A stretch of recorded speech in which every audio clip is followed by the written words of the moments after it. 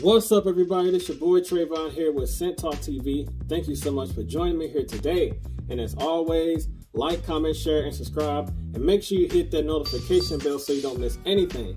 I really do appreciate all the love and all the support that you guys give, all the comments, leave them down below with your concerns, your experiences, and any type of questions that you need to ask. I'll be happy to answer those. Thank you so much for that. And my subscribers, thank you so much for subscribing. You are great. But without further ado, let's jump into this review or first impression. Okay, today I'm going to be doing a first impression on a new 2022 release and my first 2022 purchase.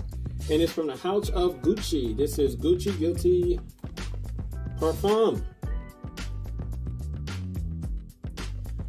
Finally got my hands on it. I've been waiting and I finally got a chance to pick this up and review it for you guys. Here's the box. Your standard Gucci Guilty Parfum box. Size and concentration here at the bottom. You have your batch code right here. Mine is, I think, 1224. QR code at the bottom. Nothing on the top, nothing on the sides. And you got the ingredients on the back. Here's the bottle. Sticker with the size and concentration right there. And the same on the back, same thing. Snug fit at the top. Atomizers is alright. Needs a little bit of work, but it's okay. Spraying it in the air, very fresh, fruity, powdery at the same time. And it's sweet too. So let me spray this on skin. Right off the top, that's what I get in the air. It's very citrus and powdery up top. It's sweet. It's sweet and it has like this earthy, piney type of smell in the opening. It smells pretty good. It's not wowing me, but it smells good though. Initially, let me give it a minute to let it dry down a little bit. It does have that little oil sheen right there. By being a parfum, that's what you want to look for. Got more parfum that's more highly concentrated oil. So if you see that sheen, that's great. I got the notes right here in front of me. The top notes is juniper, lemon, lavender. Mid notes is nutmeg, orange blossom, Spanish lavender. And in the base, you got that patchouli, dry wood, and musk. So as it's starting to dry down, that nutmeg is starting to creep in. The lemon is starting to fade away fast. That citrus note of the lemon is starting to fade a little bit. That nutmeg and that orange blossom is starting to creep. Now, the orange blossom is giving it like a sweet masculine white floral note. So, but it's starting to mix in well with the lavender as it dries down. The lemon is kind of fading away quite fast. But that nutmeg, that sweet resins from the nutmeg, this is more sweet, fresh, spicy, creamy at the same, kind of creamy. It's kind of like an earthy creaminess. It has that dark sweet patchouli in here. Give it a little bit of earthiness. It's woody at the same time. The musk doesn't really give it too much of an aromatic vibe. But overall, so far, what I'm getting out of it is a sweet citrus with a little bit of powderiness to it. Now, I don't have the EDP of Gucci Guilty, but I did smell it. It's like a green herbal salty, like a sea salty version of Perone. Now, I can compare these two now. I can compare these two. Just give me a moment. This is more, it's more fresher. A little bit more citry.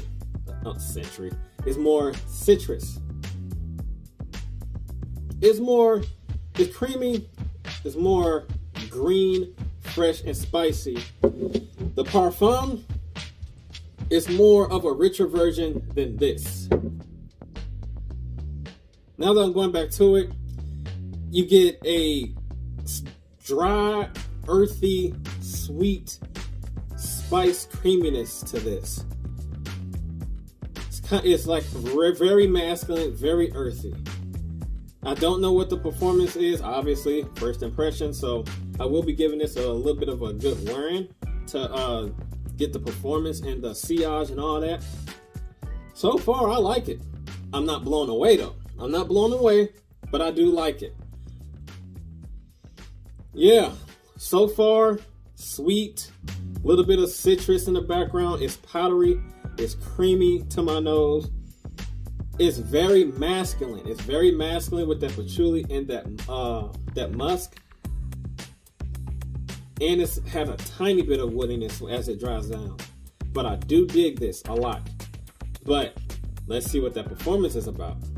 That's the key.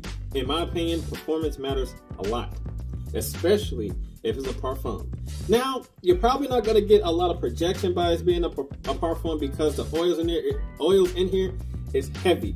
So it doesn't have a lot of alcohol in here. When I first sprayed it, I barely smelled any alcohol. So that's a good thing. It's living up to the concentration of its name, parfum. Also, it has a little small hint of white masculine florals from that orange blossom. Compared to these two, very different. Very different. Slightly similar, but they are very different from each other. Except for, you know, this is more rich. This is more of a rich masculine version than this. This is more fresh, clean, kind of semi-soapy. These do share similarities, but they are very different at the same time. This is more fresher. This is more rich, sweet, and masculine. So I will be back with a full review of this Gucci Guilty Per Homme Parfum, or Parfum Per Homme, what have you. I will be back with a full review, and I can't wait. And hopefully the performance is up to par with what I think it should be.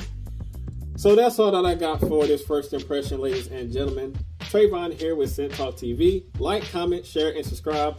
Hit that notification bell so you don't miss anything. And I will see you guys in the next video of the full review of this bad boy. Take care, people. Be safe. Have a good weekend. I'm out of here. Peace.